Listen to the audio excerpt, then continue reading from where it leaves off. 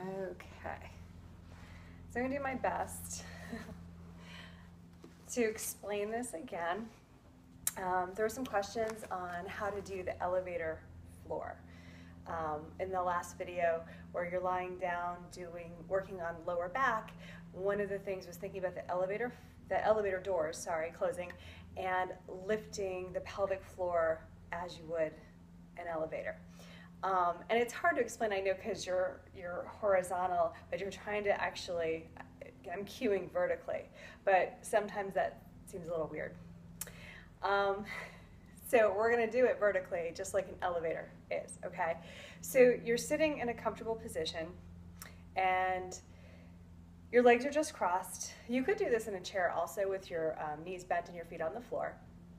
And you want to, first thing to do is pull your belly in, but also feel like you're pulling your back in. So from the side, it would look like this. So you pull your belly in, but you also want to feel like you're lifting and lengthening out of your low back, okay? So you're not just sitting there and just like, pulling your belly in and having everything. You want to feel like your whole body just lifted without raising your shoulders. So you've got that nice kind of pulling in. So imagine, I don't know if you've ever been in an elevator that doors open in the front and the back. I have. You want to feel that those doors just close at the same time. So you've got that nice lift here.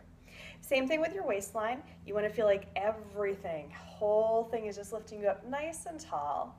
You still want to be able to breathe though, and I know a lot of people do chest breathe, most people do, so that's usually not a problem for people. But for those people that do belly breathe the way we're supposed to, this can be a challenge. They want to hold their breath. So what you want to do is try to breathe up here in the rib cage, and it's a little bit of a chest breathing, it's a Pilates thing, but try to make sure that you are breathing, that you're not holding your breath or creating tension, okay? So we have our elevator doors have closed, we're tall, we have a long kind of cylinder, and we're very tall here. So you can try and relax everything else and keep that going. All right, so thinking of the pelvic floor, so right down at your pelvis, and I know that where the video, I'm waiting for my tripod to be delivered, so I do apologize because I'm using chairs and props to kind of hold things up. But here's my pelvic floor. This is where I'm sitting, okay? Think of my hand, okay? And then you want to think of that pelvic floor, which is the very base. It's where your pubic bones are. It's where you're sitting. It's your bottom. It's what you're sitting on, okay? Not scientifically, but just think of your base, where you're sitting, okay? Think of that for a moment. Feel that if you're sitting down watching this video. Feel that. All right. You've got your cylinder. You're pulling everything in.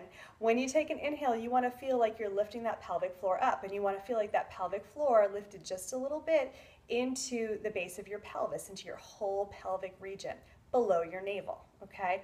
We're talking this much. We're talking maybe an inch, maybe not even. You just want to feel like you took a breath and inhale, and that lifted into that space. Feel like your pelvis, I've heard it get described as like a flame, and you've lifted the flame up. If that works for you, great. If you don't like visualization, just forget about that, okay? But find that. Then on your next inhale, you're going to lift up even higher, and you're going to think of that lifting coming towards your navel. Is it literally going there? No, it's not, but you want to feel that you're pulling all those muscles in so that that is lifted. So I can feel all that right now. I've got that going on. Then you take another inhale and you lift, go up to the third floor, and you want to feel like your pelvic floor has just lifted to above your navel. So you really want to feel all these muscles have lifted. You can hear I'm having trouble breathing and talking at the same time because I've got all that engaged. Then you take an exhale, and we're going to release from above the navel to right about at the navel. Then we're going to exhale and release to below the navel.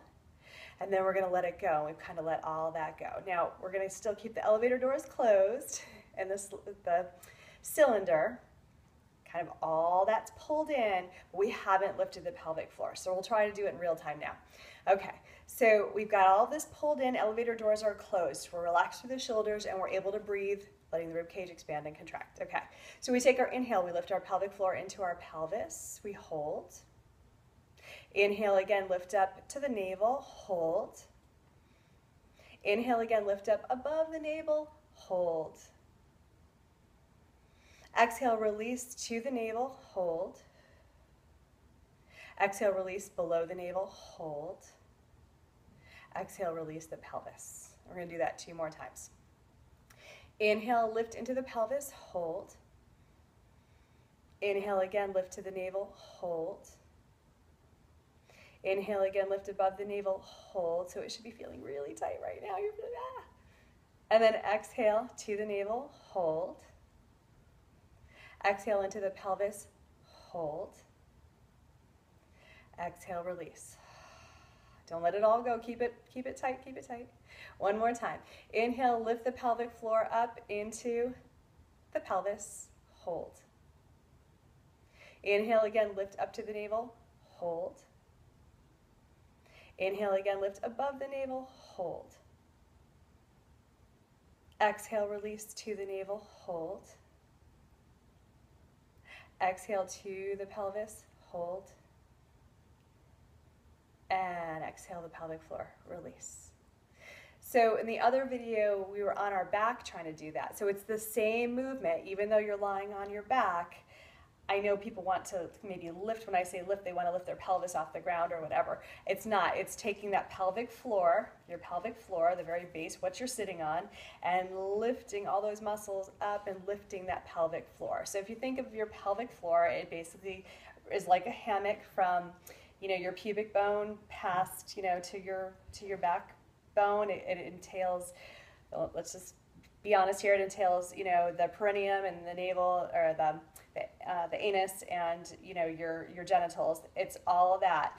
And what happens is, let's be honest, some of us after we have babies, that starts to collapse. It starts to fall. That hammock is getting really, really loose. So we want to be able to use those abdominal muscles to help lift all that up again. When you're able to kind of control and lift that and use those muscles correctly, that's also going to help your low back. We want to be able to use those abdominal muscles to lift everything up, and that's why the elevator door is closing and that spine sandwich is important. We want to be able to not just have our belly hanging out and our pelvic floor dropping, which then tilts our pelvis so that our low back gets really crunchy and really short. If we can put our pelvis back in neutral, pull our abdominals in, find that spine sandwich so that we've got that, I want to say cylindrical, a cylinder. We have that cylinder so that everything is pulled in. That keeps us much more even, and it keeps the pressure out of our low back. Then if in turn we can start to pull up that pelvic floor, and you can drive like this, you can go to work like this, you can sit in your office chair like this. Do we? No. But it's something to think about. If you think about it, practice doing that. And that just kind of helps lift everything up.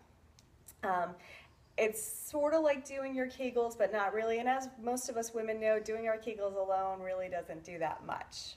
But when we're talking about lower back health, this can be helpful just for that awareness, okay? The whole Kegel thing, that's a whole different video. This is a great way to kind of work on just really being aware of our low back and how we carry ourselves in that internal awareness and all the subtle things. And that's what Underdog Wellness is. It's not about necessarily working out and being healthy all the time. It really is about those little subtleties. There are a lot of people I know that they kick ass at working out. They work out all the time. They lift weights. They do marathons. They do boot camp. They do Tabata. They also do yoga and Pilates, which is a little bit more in my vein. But a lot of them work out in a way they're not really aware of things. And then they come to my Pilates class and I think, oh, what a hot mess, because they don't really know the subtleties about working. They just kind of throw their bodies around. Doesn't mean they're not fit. Doesn't mean they don't work hard. Absolutely they do. But at Underdog Wellness, what we're trying to do is really get people so that they understand the subtlety and how to keep our bodies healthy throughout the rest of our lives, keeping the range of motion as much as possible and keeping ourselves really aware of how we stand, how we carry ourselves, how we sleep, all that stuff, so that we can stay as healthy as possible and we don't one day have our body break down because we've been beating the hell out of it for years. So I hope you'll continue to watch, and I hope my videos get better. I'll talk to you soon. Bye.